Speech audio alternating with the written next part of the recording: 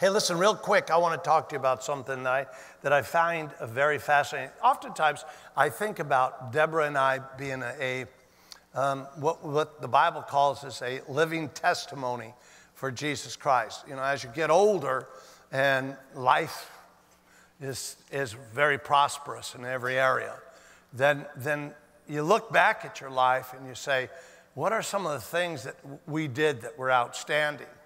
And what are the things that brought about, like this church, for an example, that at one time had 24,000 people in it in attendance, about 18,000 a week. Now we're down a bit. Pastor Dan's a wonderful pastor, bringing it back up, doing a great job as he does. He's a great preacher, by the way. And bringing it up, we probably have 15 or 16,000 in a week, maybe even sometimes less than that. But yet it's wonderful. God's doing great things.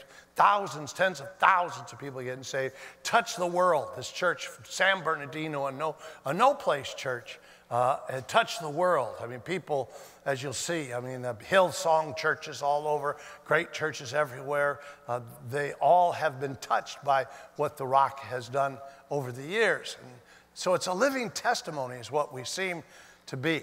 And we've lived this life that is successful and prosperous in terms of the things of God, which, by the way, is real success. Not success what we want, but success what He wants.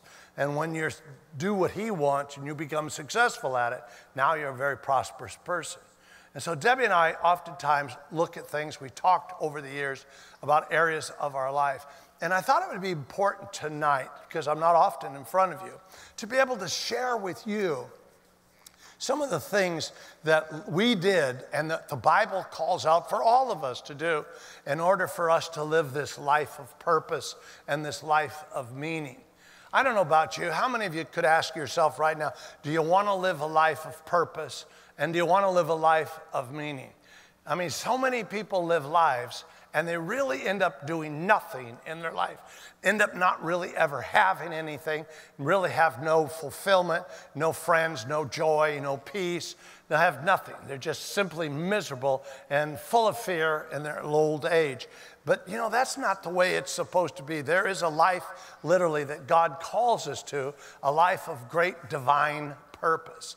In fact, that's the message, if you will, for tonight. It's entitled, if you're making notes, and you should be making notes, it's called Divine Purpose for My Life. And for every one of us, here's 5 little things that I've thought about over the last couple of weeks that I could identify to each one of you that you could see and easily put to work, appropriate in your life. So let's take a look at something if we can, because it's so important for us to do what God would have us to do. And as we look at the scripture tonight, just not our life, but the scripture, our life just reflects what God had us to do. We want your life to reflect, at the end of your life, reflect what God had you to do. So there are 5 little things, what we should look to do. Mike, make that note, what we should look to do, and then we'll name these 5 things real easy for you to follow and consider whether or not you're doing it in your life, so that at the end of your life, you can say, wow, I'm prosperous, I'm really successful, I'm really happy, I'm really fulfilled, and man, I love God more today than I ever did, and I hear from God more today than I ever did. Number one thing that I felt like Debbie and I did, and so God requires of all of us, is that we serve God. Number one thing is that we serve God. A lot of times we serve an idea, or we serve a philosophy. We serve our job, we serve our education, we serve our relatives, we serve our friends. A lot of times we serve a lot. We do a lot of work for things and for people, but this is a real key word, is that we serve God. That God becomes number one in everything that you do. Every choice you make, God becomes number one. And you know, we started this life, Debbie and I, as most of you know the testimony, we both failed in so many areas of our life, got married, and the one commitment we made is that for the rest of our life, her and I wanted to do nothing more than serve God. Didn't want to serve my passions. Listen to me now. I didn't want to serve my wants, even though I was filled with them. I didn't want to serve my ideologies and philosophies. And in those days, I had many of them. What I wanted to do more than anything is I wanted to serve the living Christ with all of my heart and all of my life. And I met a woman who didn't want to serve parties or serve friends or just hang around and, didn't want to make money and spend money and do that stuff, but she really wanted more than anything to serve God. And here's this interesting verse found in Joshua. Let's go to the Old Testament for a moment, then we'll jump into the New Testament. Let's take a look in Joshua, if you will, in the 24th chapter, verse 15, which was really kind of the verse for our family. It says, if it seems evil to you to serve the Lord. Do you know how many people it seems evil to serve the Lord? You know why it's evil? Because it's contrary to their thinking, contrary to their feeling, contrary to what they want. I mean, they don't want to go to church on Sunday. They don't want to get up and go to church and fight the traffic and be there on Wednesday to get a hold of the Word of God. In fact, anything that's contrary to what they want, it actually seems to them evil. He says, if it seems evil to you to serve the Lord, choose yourself this day. And it's interesting for all of us. Choose yourself. Somewhere along the line, you and I are going to have to make the right choice. We're going to either keep serving the world, serving the way of the world, serving life that we know it in the natural and physical, based upon what men say, instead of serving God. He said, assume whom you will to serve, whether the gods, notice the capital of the small g on the word gods. It's not the God that you know. It's a small g God, which means it's not the God of the creator of the heavens and the earth, the Son of God, Jesus, the Holy Spirit. Whether the gods, notice the S on the word gods up there. They served a lot of gods. And you know something, in America, there's a lot of gods out there. There's money, there's fortune, there's fame. There's internet God, there's all kinds of advertising God, there's all kinds of gods, and sometimes our wants become something that we serve more than anything else. It said, serve, if you will, the gods which your fathers served that were on the other side of the river. Now, go on to B, please. Or the gods of the Amorites, in which the land you dwell. In other words, I gave you the promised land and drove out those enemies, and now here you are in a place of blessing, and God has to speak to you like this? Wouldn't it be obvious that if God brought you to a place of blessing, that you would serve God with all of your heart? I would think so. But you'd be surprised how many people get blessed and walk away from God and live in that temporary blessing that they got instead of the fullness of what God is. And he says this, in whose land you dwell, but as for me and my house, we will serve the Lord. My kids, and a lot of you, one of the things that we can say to all of you, some of you don't know us, but all of our kids grew up serving the Lord. It's just amazing. I'm as amazed about that as you are, because I really half the time wanted to knock the snot out of them. They were probably no different than any of your kids. In fact, Pastor Jessica, how many love Pastor Jessica? Well, let me tell you, I wanted to knock her out as her dad. I mean, God had to stop me. I was going to knock that girl out. She drove me nuts, that big mouth of her, just going and going. Yeah, I love this one. When she was young, she'd go, well, how did she put that? She'd go, well, what did she say? Talk to the hand. I said, I'm going to talk to your butt, girl, in a minute here. And listen to this. I know she's wonderful. We all love her now, and she's beautiful, and she's anointed, and she preached the gospel, and she's amazing and all that, but I'm going to tell on her because she's not here. That girl drove me nuts.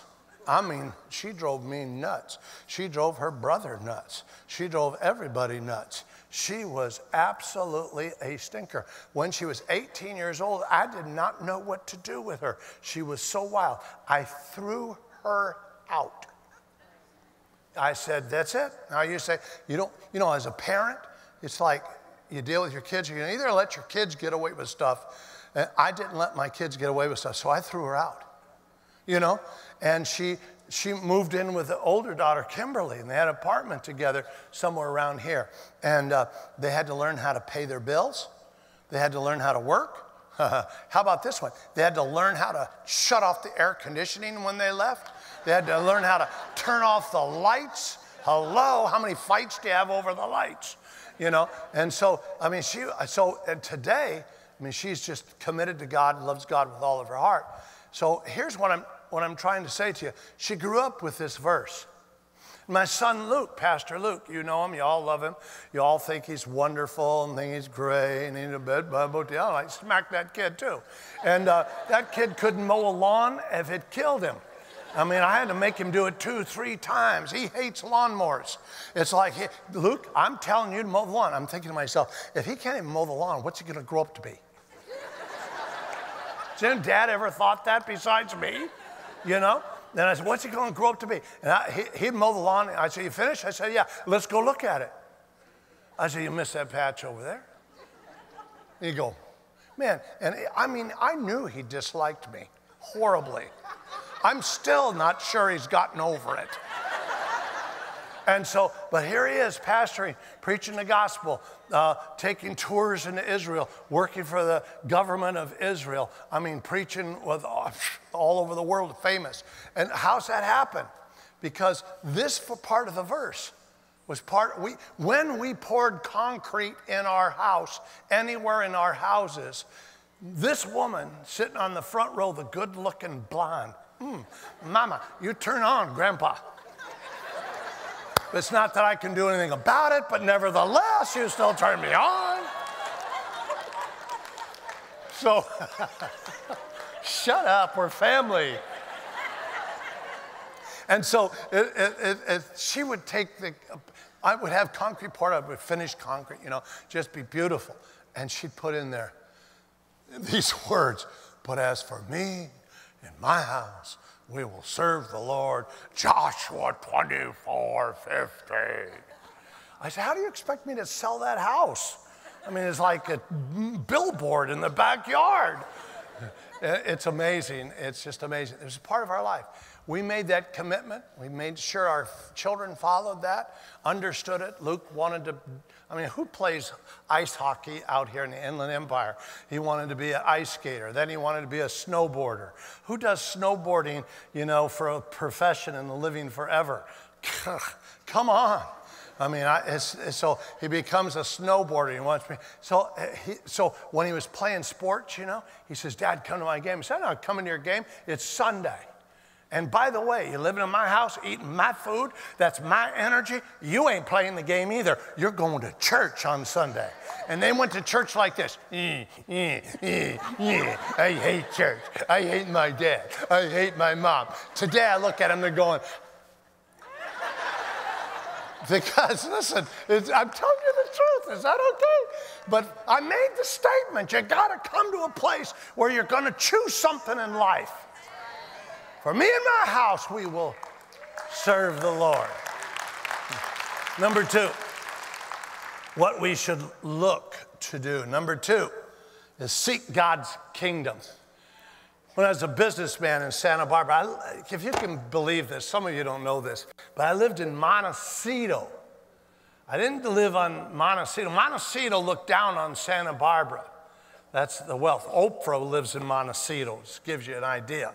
Lived in Montecito. I lived on the beach in Montecito. Had my business, was successful as a 20-year-old, 25-year-old man in Montecito, California, on the beach, right?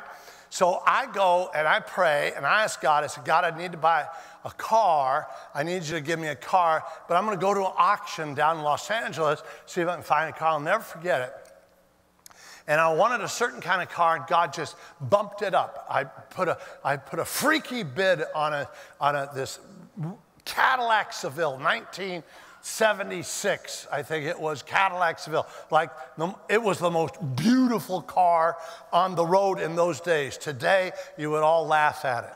But nevertheless, it was the most beautiful car on the road that day. It turned heads. It had spoke wheels. I know you don't think much of spoke wheels. Nowadays, you like black wheels. what's that all about? But nevertheless, it had spoke wheels, man. I mean, I went down the street, and it was like I had all the tools. I was single, and I didn't know what to do. So I was embarrassed to go around Christians because Christians always judge you. And I was a new Christian myself. And they're looking, oh, this guy's really into material things. And, you know, he's really a loser. And so I decided to get a license plate. And and on the license plate, I still have the license plate. Matthew 6:33. And here's what Matthew 6:33. And I've never regretted this since a young Christian. This verse has become alive to me. It says, but seek first. I love that. What do you seek in life? Have you ever thought about it? Wait a minute. What do you seek in life? Someday you ought to sit with God and say, God, show me what it is that I seek. And God will say, it's simple. Let's look at your checkbook. Show me what it is that I seek, God. And it says this, but seek first the kingdom of God. I mean, it's just not something that most people think about. The kingdom of God is usually something that's, you know, it's in your life and you understand that's a kingdom that you don't quite understand. And for most people that call themselves Christian have no concept of what even the kingdom is or the king. And but it says, seek first the kingdom of God and his righteousness. Not my righteousness, not the world's righteousness, but his righteousness. And then he comes along and he makes this state, and all these things shall be added to you. And that was my witness to all those Christians that judge me. Now, you can judge me all you want, but I'm seeking God first, and God gave me this car.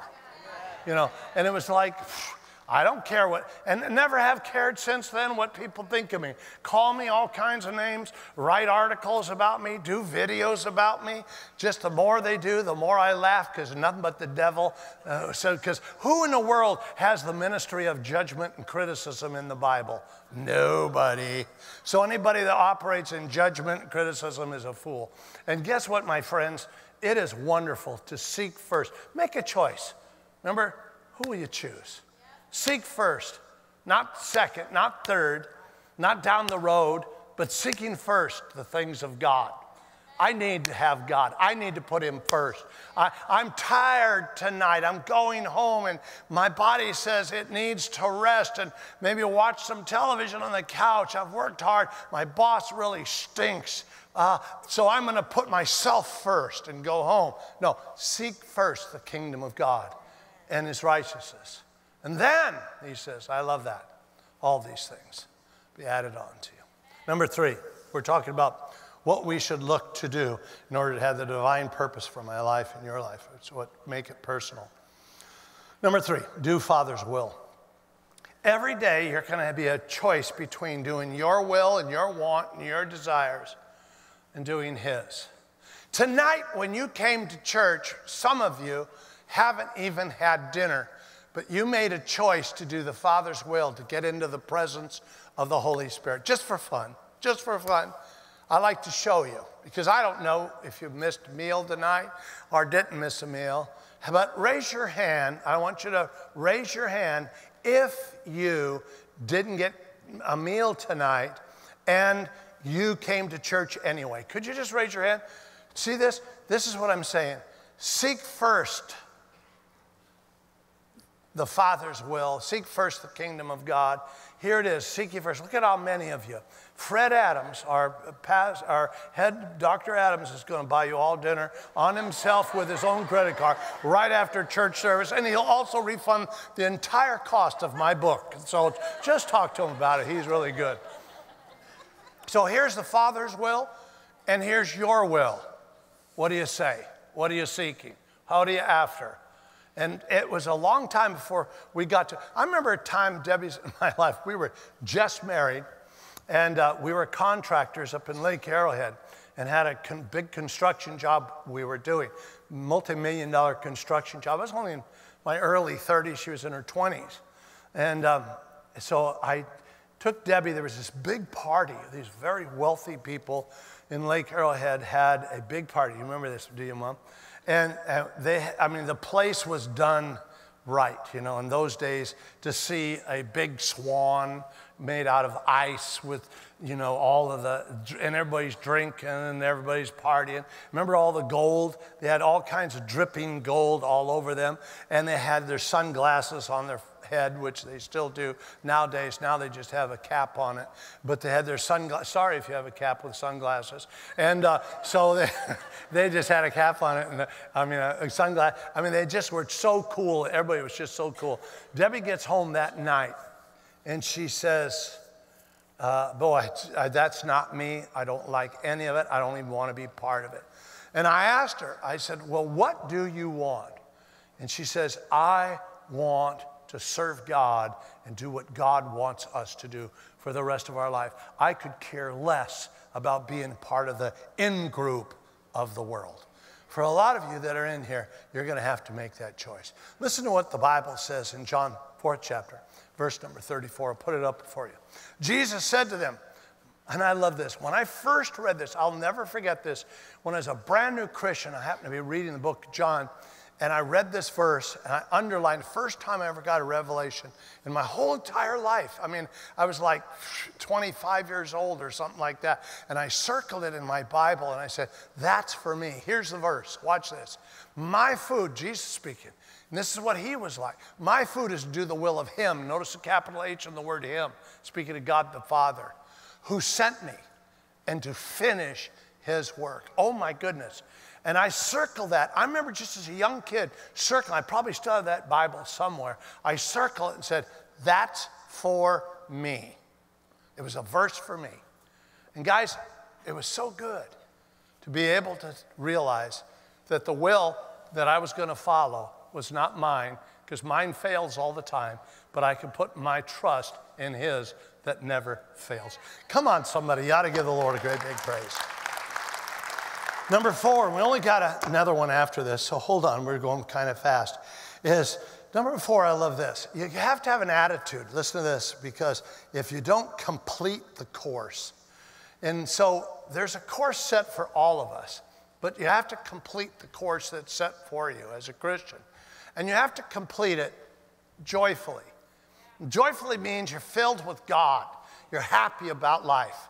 You know, have you ever been around, I hate to pick on older people, but sometimes older people get a little cranky. Maybe you have a grandma or oh, shut up, James. You don't know what you're talking about. James is over there saying, yes, it's me. And it's not me, James. So he's like my kid, too. So he's just over there saying, yeah, I know, old man. So it's not me, James. Don't do that. But you ever been around older people and they sometimes get a little cranky and a little grumpy and stuff like that? Ever been around one that's solid and healthy and strong and happy, fulfilled? That's the way it should be. And I'm here to tell you, you have that option, because you are somebody who's going to complete the course that God has set before you. I'm telling you this, listen to me. God wants to take you to your own personal promised land that's filled with blessing. All you have to do is these steps so far, but you have to, when you get in it, complete it. Because getting in it is not, it's like the guy told me one time, this was years ago, and it's not that way anymore. He says, a millionaire will work hard to make the first million, but he'll work 3 times harder to keep that million. I thought that was fascinating. As a young man, I heard that. $1 million in those days was like $1 billion today.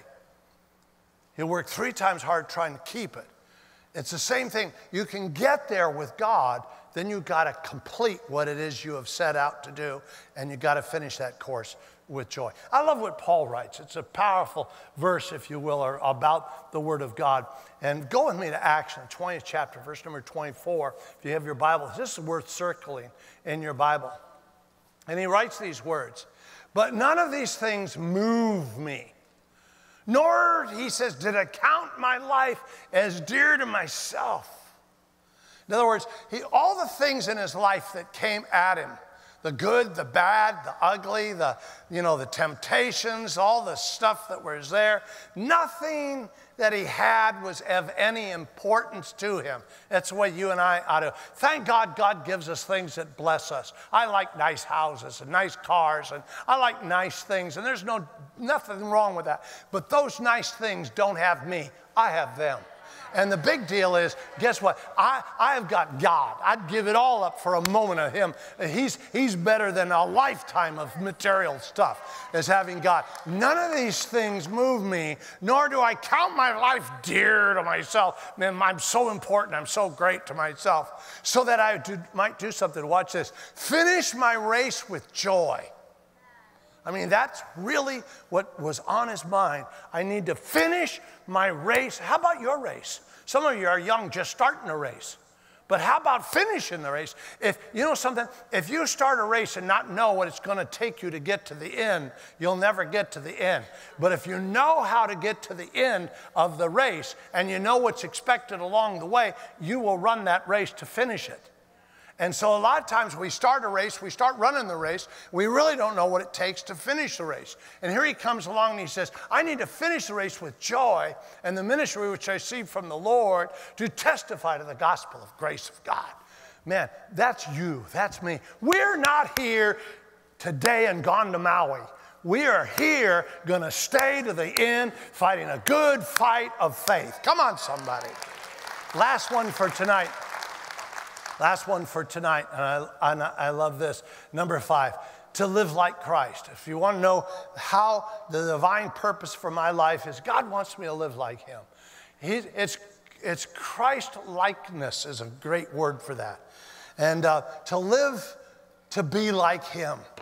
I'm so far away from that at times. I'm one of those guys that's like you. I'm filled with fleshly desires and fleshly things. You know, Jesus is one who turns his cheek. And like I said, you know, I just want to slap the teeth out of your mouth half the time.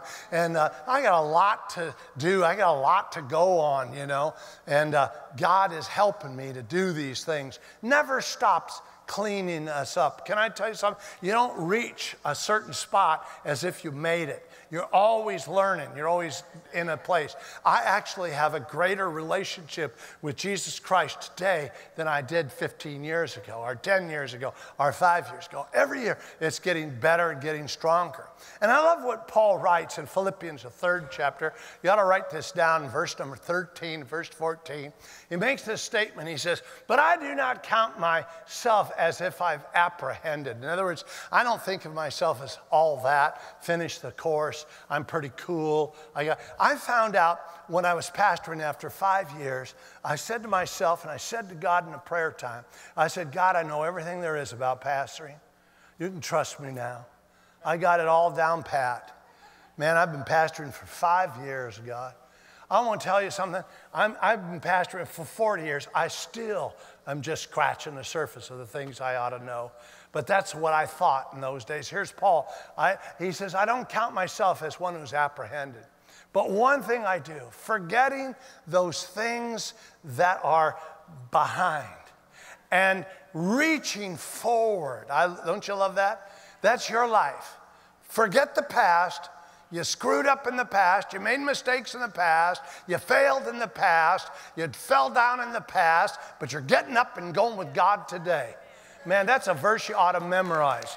And it says, forgetting those things that are behind and reaching forward to the things that are ahead. Listen, at 73 years old in a couple months, I'm here to tell you something. Listen to what I'm going to say to you. My life's not over until the day that I take the sweetest breath I'll ever take on this earth. Let me say it again. My life's over when I take the sweetest breath I ever took on this earth. The sweetest breath wasn't the first breath when I came out of my mother's womb. The sweetest breath wasn't when I married my beautiful wife and saw her coming down the aisle, even though she took my breath away. My sweetest breath for me was not when my children were born and I saw them being born. The sweetest breath for me is not the awe that's on the inside of me when I see them minister all over the world. The sweetest breath for me, while I'm on this planet, will be the last breath I take on this planet, because I'm out of here and I'm with my Jesus. And that's what this is all about, my friends, is that Listen to this. We're going to reach forward to things. I got things ahead of me. Until the sweet breath that I'm going to take, I'm going to keep telling somebody about Jesus. And if I'm not in the pulpit area, then I'm going to write it down for my grandkids and my kids' kids and my great-grandkids. And maybe nobody will buy any of my books, but someday one of them may grab it out of a closet and read it and change the world that he lives in. Come on, somebody. It's good to be in the house of the Lord. 5 things tonight. I want to give them to you once again in case you didn't write them down, that we need to look to do. Number 1, serve God. Number 2, I love this, seek God's kingdom.